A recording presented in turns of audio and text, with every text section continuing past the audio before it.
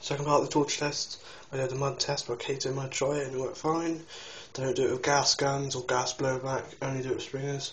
Now the second test is the underwater test. I've kept some water for 3 hours, or 3.5 hours now, and I'm going to shoot it at that.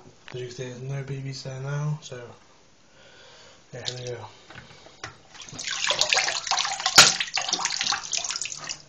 One more time.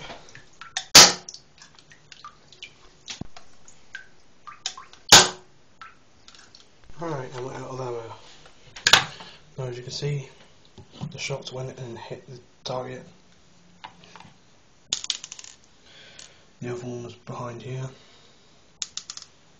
It missed the target. Anyway, there you go, works perfectly fine. I'm going to let it dry off for a few hours.